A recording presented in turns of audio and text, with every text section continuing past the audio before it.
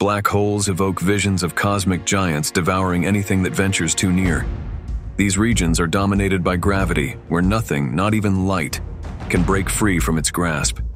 These massive entities serve as cosmic laboratories, pushing the boundaries of physics and challenging our comprehension of the universe. Investigating these mysterious phenomena allows us to delve deeper into these gravitational titans and reveal unknown aspects of gravity, space-time, and the nature of reality. But do black holes perish like the stars they originate from? They don't appear to be entities that would quietly fade away. So let's explore what exactly transpires as a black hole nears its demise. Simply put, black holes are the endpoints in the life cycles of massive stars. A stellar mass black hole forms when a large star runs out of fuel and collapses with a blinding supernova.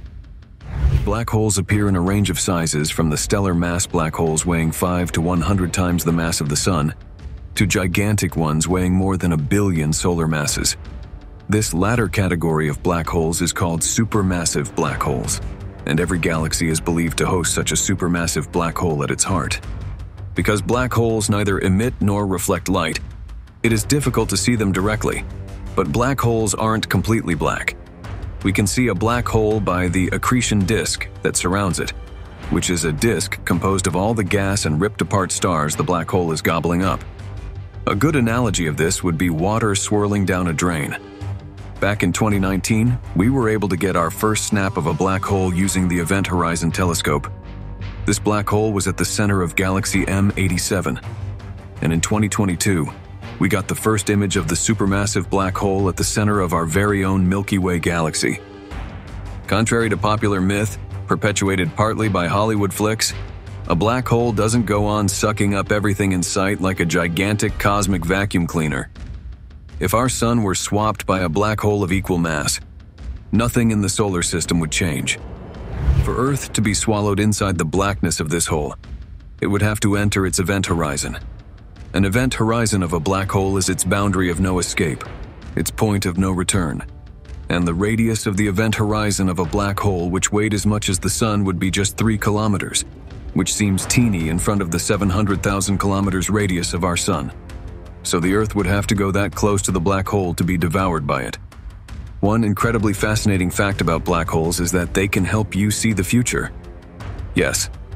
Basically, what happens is that time slows down unimaginably near a black hole because of its extreme gravity. So, if you ever happen to find yourself near a black hole, time would stand still for you, while you'll see the rest of the universe around you zip past in fast-forward mode. But how do the eventful lives of these mysterious monstrosities end? Though technically nothing, not even light, can escape the gaping jaws of these voracious monsters, things change when we enter the quantum realm. The celebrated physicist Stephen Hawking proved in 1974 that, in the quantum world, particles can escape a black hole's event horizon, but the process is excruciatingly slow. Hawking's theory goes like this: the space we consider empty is not actually empty. In the domain of quantum mechanics, such a space would be composed of particles and antiparticles popping in and out of existence. Now, if such a particle-antiparticle pair is created at the edge of a black hole's event horizon, one of the particles will be smacked clean by the giant that is the black hole, while the other will escape. It will appear as if the black hole has radiated a particle away in what is now known as Hawking radiation. And thus, the black hole will lose mass and shrink over many, many humongous numbers of years. In fact, it would take 10 power 100 years, or a googol, from which Google derives its name, number of years for a supermassive black hole to radiate all of its mass as energy in the form of Hawking radiation. Though humans have not yet figured out a way to cheat death, can the mighty black holes do so?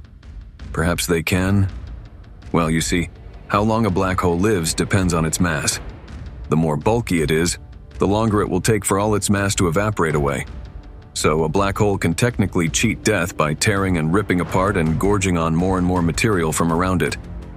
But that would just be akin to the universe granting a black hole, pleading for its life, some more time to live. For at some point, the universe will run out of material to feed the ravenous black hole. And then the countdown on its clock of death will start ticking. In the final 10th second of the life of a black hole, It will explode in a blinding burst of fireworks with the energy of billions of nuclear bombs going off in space. Indeed, for a life so exotic and mysterious, the death should be no less spectacular. But moving away from the death of black holes, can one black hole devour another black hole in this so-called clash of the titans leading to a total annihilation? Let's delve more into that. At the center of each massive galaxy, such as our very own Milky Way, lies a black hole. These black holes are called supermassive black holes, giving an idea of their enormity and size.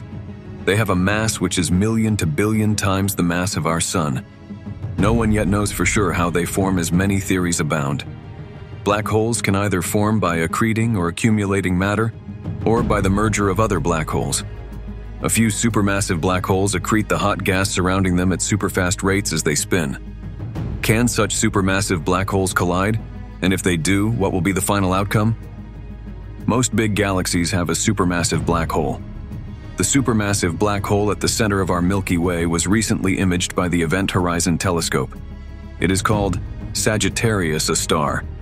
Its mass is 4 million times that of the Sun. It is at a distance of 26,000 light-years from us. Considering that galaxies can exist for billions of years, galaxy mergers are pretty common in the universe.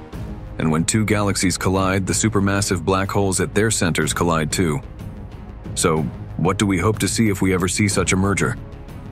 First of all, such a merger would release gravitational waves. Gravitational waves are ripples in the fabric of spacetime that are released when two massive bodies like black holes or neutron stars collide. Gravitational waves also travel at the speed of light.